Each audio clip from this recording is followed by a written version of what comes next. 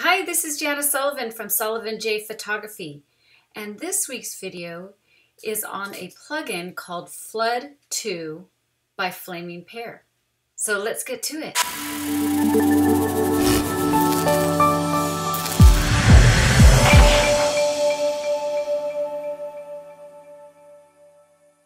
Before I show you the actual plugin in a working mode with one of my images, I figured I'd share with you their website. If you go to flamingpear.com, you can go to the free trials over here and you would find Flood 2 right here. The products over here and purchases, you can purchase the Flood 2 here. And below this video, I'll give you a coupon code, SJPFLOOD, and you get 30% off of this, which is awesome, but it's only good until the end of November 2016. So get to it ASAP. It's so worth the money for sure. Once you purchase, there is a download. Let's get rid of this. That you will have a download with a PDF explaining how to use all these fun tools in Flood 2 and also how to add in the plugin through Photoshop, because you have to have Photoshop to use this plugin. Photoshop is the host, and this is the fun tool to play with if you want to be creative with your images. So it does say that it's really mainly was designed for landscapes. I say take it to the next level and be creative with other images like macro images. So you'll see, I'll show you several of my images that I've worked with, and then we will take it into the tool. All right, let's get to that now. I wanted to share with you a couple of the images that I have processed with Flood 2. This is my galleries .sullivanjphotography.com, and I did a fun 2017 calendar using this plugin. So I figured I'd share with you my flowers area. So I'll click on that. And here are a couple of the images. I'll go through what I'm talking about. Some of these images made the cut for the calendar and some of them didn't. So if you're interested in the calendar, actually go to sullivanjphotography.com and you'll see under our products the calendar. It's on sale right now, but as soon as we're done selling them and they run out, they'll be sold out. So definitely check that out ASAP if you haven't had a chance. It's a great price right now, $19.99. So let's go ahead and go into the program and I'll show you the different little tabs. Okay, I have my glasses and we are ready to rock and roll. So what I suggest that you do is make sure that your image is pretty much done. You've gotten rid of the spots, you've done your creative spin to it, and now you're going to add that final touch of creativity. So the image that you're seeing in front of you is a photograph that I did of a flower, and then I took it into Topaz and I did some wazoo impressions and some glow and some creative spin to this beautiful flower that I had from my garden. Now I want to go ahead and add the flood. Over here to the right you can see, let me make sure that you see what I'm talking about. Over here I have the image. I always suggest that you make sure that you run a copy. So you can drag right here down to this bottom area, or you can do the Command Control J and that will make a copy for you. One thing there is when it comes to the flood is you cannot make this layer down here at the bottom right where I'm putting my little cursor. You cannot give it a, sometimes I'll go to filter and then I will do a convert to smart filters. You can't do that with, unfortunately, with this plugin, or you cannot make the layer itself a smart object. So unfortunately those cannot be done with this plugin, but it's only 33 bucks. Give me a break, you know what I mean? So let's just have fun with it. Make a separate layer and then I'll show you some ways that you can save what you've done to it. You go into the filter area here And then you can see I've already used flood, so that's really cool when it comes to Photoshop. You can actually, whatever you've done prior, if you like what you've done to another image, you could just throw it onto flood and it will actually do the same thing. But we're going to go down to Flaming Pear, and we're going to go right over here to Flood 2, right there. Okay? It's going to open up the program, and we're going to start our fun.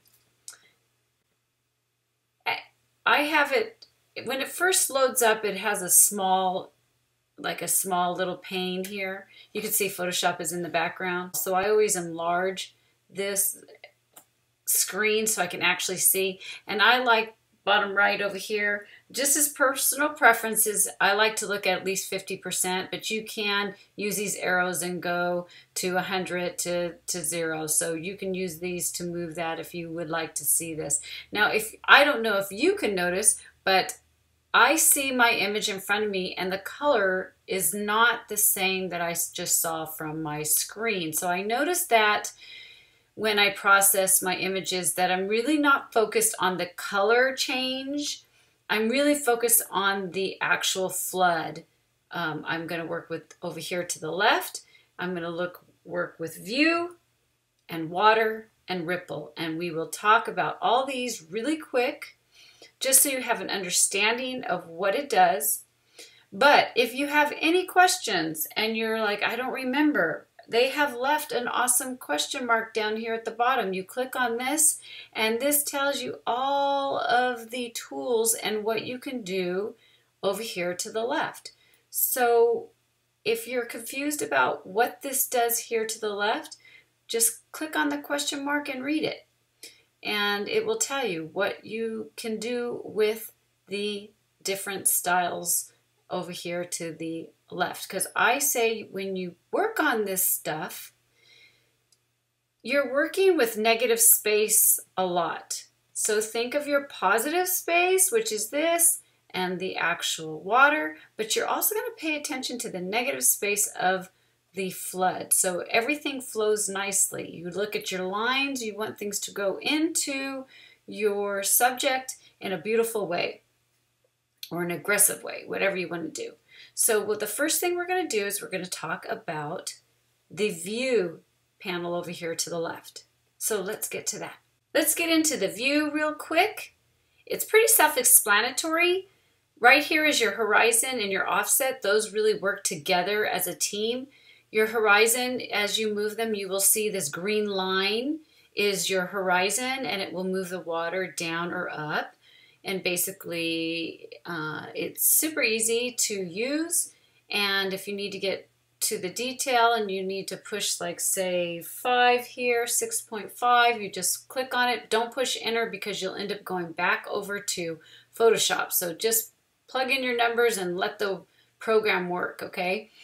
A little quick tip, because I've learned many a times on oops, push enter, and it goes right into Photoshop. So that is how you move your horizon. Offset means that, say, pretend this is a mountain, and say you want the water to come over here on the sandy beach. The offset moves the water to the foreground, you know, say, like I said, if you want a sandy beach or something like that, or you don't want the water to go exactly on your horizon. So that's what you do with that. With this image, we don't need to worry about offset. I'm going to go ahead and read perspective and altitude as I'm doing this, because I'm not a technical person, so I might screw up what I'm saying, truthfully. So I'll go ahead and play with this slowly, and I'll read it. And it says, perspective sets the steepness of the perspective of the water's wavy surface. It's for matching the perspective of a wide or narrow angle lens. So as I move this, you can see, to me, I see the creativity of what it's done to the water. If you guys are technical, then there you go. It's talking about the lenses. So as you play with perspective, you will see what it does to the water. Let's go ahead and talk about altitude. So altitude moves the camera up and down. Used together with perspective, you can produce a view of the waves that is compatible with your original image. That's what they say. I use it as paying attention to the water and what it does to the water, which I'm really liking the way it swirls here. That's pretty cool. This might be a little distracting to my main component, but I'm just letting you know that that's what the technical side is, but I like to actually just move these two, and it really changes up the way the water feels. So play with those and get something really creative to go with your subject. Spin is pretty self-explanatory too. This is fairly new. I don't think this was in the other flood. Basically, it's just moving the horizon. So if you need to spin it, say if something's, you know, in your subject that you need has a fill and you don't want the horizon completely straight, then you can use the spin to change things up that way. If you want, I don't want the spin to change, I'm just going to leave it at 0, let it work. I won't touch enter. And then now we will get into the water section. Now we're going to talk about the fun stuff. This is the water section right over here. It is where you're really going to be able to have and create some awesome water effects.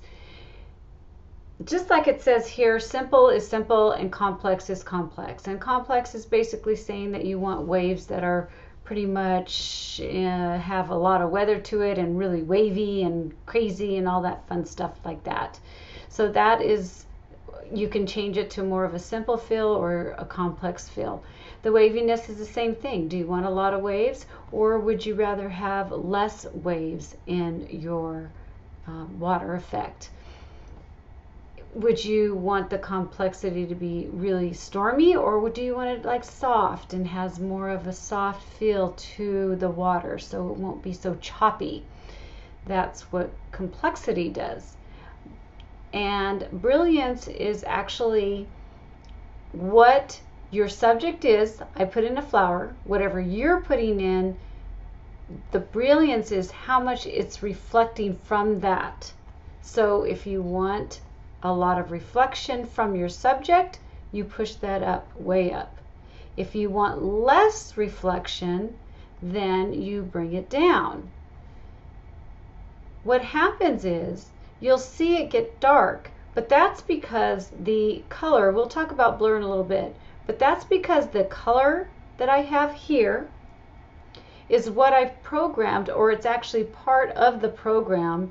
It gives it more of like a shadow effect because it's assuming that you're not getting the reflection from here, from the sun, and so the black is what its default. But you can change that. We'll do something crazy right now and just do a magenta. It will not be that. We will not keep it that way, but I'm just giving you an idea of what you can do. You can change these colors, and I have done that. I've actually changed these colors up by not using these, to tell you the truth. I've used the color picker, and then I've picked, say, a color in my subject and then have changed it in the water. So you can do that and have some fun with that. The blur is basically, do I want more blur or less blur into the water? It's going to feel soft. So all these little changes make huge differences in what you want to create. Glitter is the last part of this area, and that's basically saying where it says right there, sun position. So that's where my sun is. So you just grab onto it and you can turn it around wherever you want it to go. So if you have a sunset that's coming straight down and you want the water to reflect kind of like a sunset, and you put it straight up is a great tool. But as you can see, it's all blown out. So what you do is you take this little guy and you bring it in so you don't have so much of the effect, and it will reduce that sun effect to the water. So these are really cool tools to play with and really manipulate your water to have some fun. I just put it into simple, and look what a difference that is just from the simple. So we will go into the ripple now and talk about ripple next, and I will put this back on black and we'll see you in the ripple section. Before we start with the ripple, I forgot to mention that in the water section here, in the glitter area. You can also change, remember I was telling you, you can change the sun position, but you can change the color of the sun if you wanted, say, a yellow, or you can do a color picker again and change that if you like. You can also use these up here at the top if you like to really get into detail. So say if you do want a sunset and you want it more of a soft, say, reddish orange, you can go ahead and change this sun color that's reflecting onto the water. So I wanted to mention that. I forgot to mention it in the last segment, but that is an awesome way to really change things up in your photograph. Now let's get to the ripple. Click off of that. I'll just leave that color in for now. So the ripple, in order to really use the ripple the way it's meant to be, you need to soften things up. So I have changed the view in the water to soften the water effect, to make it feel more like it's glass. There's not that much wind going on, and you will learn how to do it easily also the more you play with it. You really need to do this to be able to see your ripple. This is the place where you're going to change up your ripple. In order to make a ripple, what you'll do, it says right here, click the water to place a ripple. So say if I want a water ripple right here, I will click onto it, and it will take the information over here that's to the left, and it will make a ripple.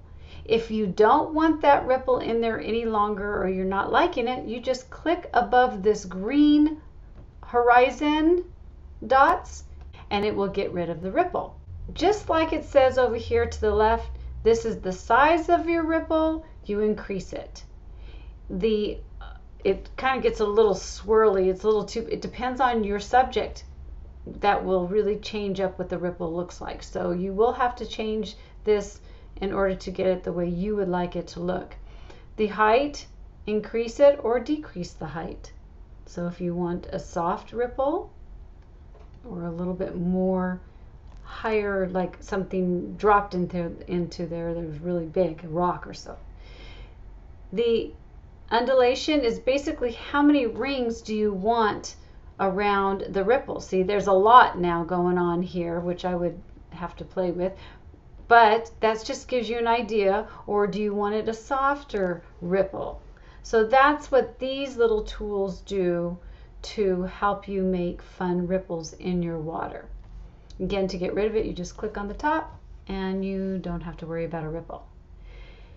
Those are the main things that are part of this fun plugin, Flood 2 from Flaming Pear.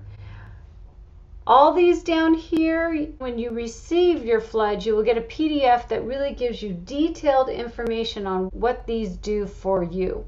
And then once you like what you've got down here, you go ahead and push OK, and it sends it right back into Photoshop. If you know how to make masks and layers and all kinds of stuff like that, you can even be more creative. All right, if you have any questions on the Flood plugin, please put them down below. And at the end of the video, I'll share with you this image, and down below I'll share a link of my other Flood images just to give you some inspiration to get out there and photograph and try new things with your camera and in post-processing. I'm Janice Sullivan at Sullivan J Photography, and I will see you next week with something special every week. Who knows what it'll be? You know it'll be about photography though, right? Cheers!